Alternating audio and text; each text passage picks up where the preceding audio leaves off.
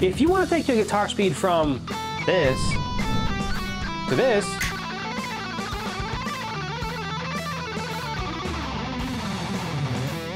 you have to fix this huge weakness in your playing that traditional speed building methods, like the ones you're probably using right now, will never fix, because they're the ones that put that weakness in your playing in the first place. Well, in this video, I'm going to show you what that weakness is, along with a whole new practice method you've never tried before that'll make it vanish like a bad dream where Yngwie admits less can be more. How can less be more? It's impossible. And once that weakness is gone from your playing, then you'll be on the fast track to that elusive 200 plus BPM club so few guitar players ever get to. But to help you make sense of everything, we have to start with the #1 thing almost everyone gets wrong about guitar speed. You see, years ago, I was still pretty new to guitar, and I was watching John Petrucci's Rock Discipline video. Remember the one where he said that hilarious line? I was at 200, let's say that was difficult, I'll go back.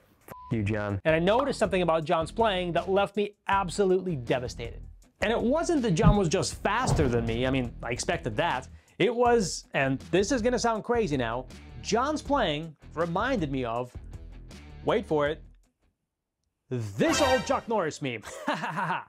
Now, I know you're like, what the f are you talking about? But seriously, the Chuck Norris meme, it helped me realize I was on the completely wrong track with building my speed. Let me show you. See, just like Chuck's face looks exactly the same no matter his emotion, John's playing stayed unchanged and looked and sounded equally flawless at every tempo he played up to his goal speed of 200. And he looked like he could play at that speed all day. Meanwhile, as I got close to my top speed at the time of around 110 BPM or so, my playing looked more like the declining health meter in that old Wolfenstein 3D game. As I got faster, my notes would gradually get sloppier, I'd get more tense, and my pick attack would get weaker and weaker.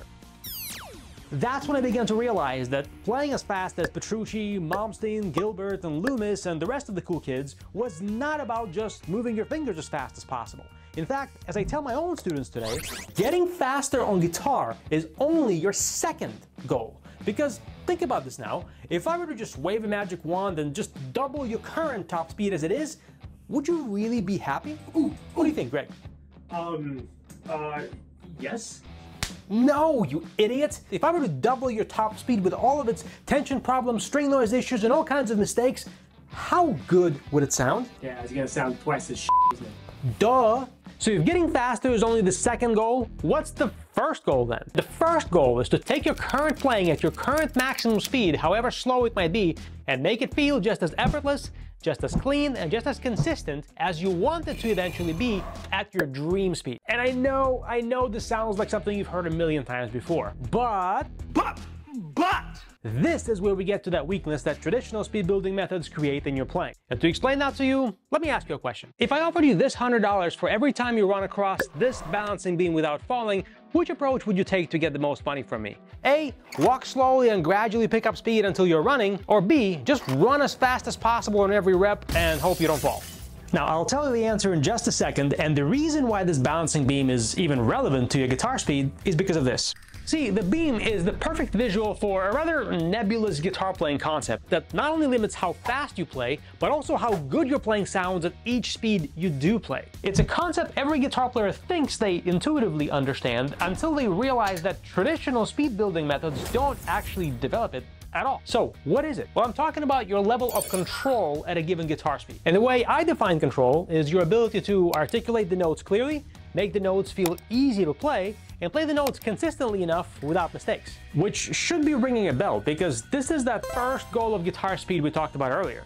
So when you do things like start slowly and gradually get faster and faster, all you're doing is seeing how far you can push yourself on your current level of control, but without doing anything to actually improve your control. And this is why your playing can start out sounding okay, maybe even good, but it gradually gets worse and sloppier when you try to go faster. Just like you become more likely to fall over when you walk faster and faster on a balancing beam. And then of course, if you just start playing even faster than your current top speed, you have zero control to begin with. And instead of even trying to stay on the balancing beam, your guitar playing ends up looking a little like this. So the real answer to how you take all my money in this balance and beam challenge and build a ton of guitar speed isn't A or B, it's C. make the balancing beam as wide as possible to make it easy for you to run across it, or in guitar speak, stop the gradual loss of control in your playing. That's how you're gonna reach the first goal of making your current top speed sound as good and feel just as easy as you want your goal speed to eventually feel and sound. Because once that happens, what do you think will happen to your current speed? Greg, would you like to try again? It's gonna stay the same. No, it's gonna jump, you moron, because there won't be any more flaws left in your playing that were preventing you from getting faster before. Do you get it?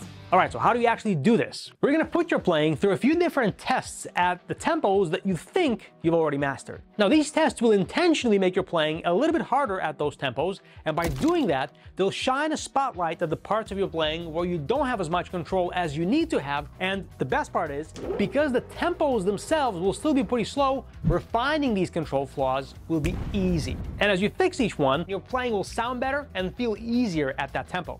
Now, unfortunately, there's no way for me to tell you the exact guitar playing control test you need without actually seeing you play, but fear not, because I am going to show you 3 of my favorite control tests that are like the Swiss Army knife of guitar speed, because you can use them to get faster and cleaner with pretty much anything. We're going to use this scale sequence as the example of these tests, and the first thing to do is to just learn it and get it up to a speed that's comfortable for you to play at even under pressure. And after you get the sequence under your fingers, right at that point where you usually tell yourself it's time to speed up, that's where you begin your tests. Now, the first test is very likely to trip you up the first time you try it, and it'll make you realize you have way less control than you thought you did. And your goal for this test is to play through your lick with the picking hand only, in time with the click, at the tempo you were just ready to speed up from. And if you can't, which you most likely won't be able to on your first try, that means you don't have enough control over your picking hand at this tempo yet.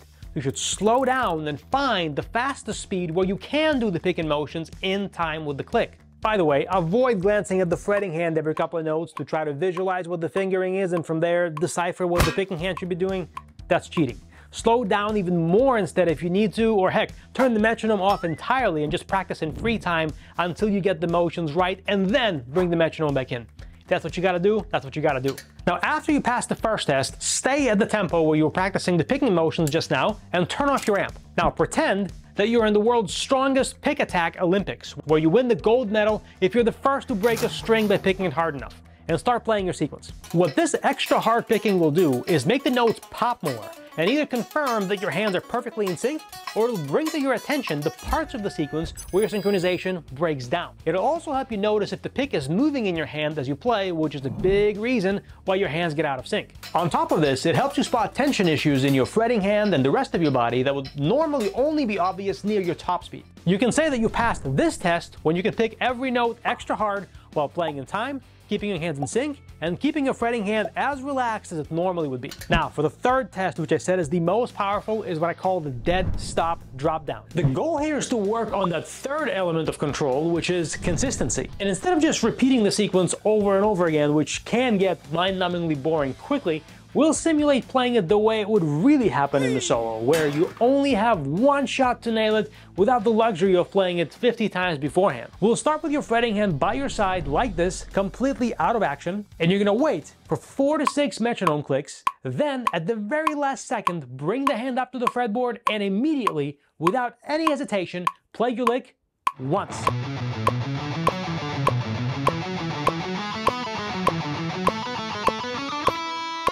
Now, all this is just one repetition, and you should practice like this for a good 5 to 10 minutes to do a bunch of these reps, each one separated by 4 to 6 metronome clicks, and doing all that while staying relaxed and while playing in time. Now, stay on this third test until you can consistently nail the lick about 7 to 9 out of every 10 attempts. When that happens, then, and only then, can you finally increase that metronome. And then at that faster tempo, you do the 3 tests again until you pass them there, and keep going like this until you reach your current top speed. And when you do, you will be stunned at how much better and easier everything will look, feel, and sound, because you will have taken a giant step towards turning your top speed into your warm-up speed. But as awesome as this practice method is, there are still some non-obvious mistakes that can derail your progress and cause you to get stuck long before you reach your speed goal. Fear not though, because I show you exactly what they are and how to guard yourself against each mistake in this video right here, which I highly recommend you watch next.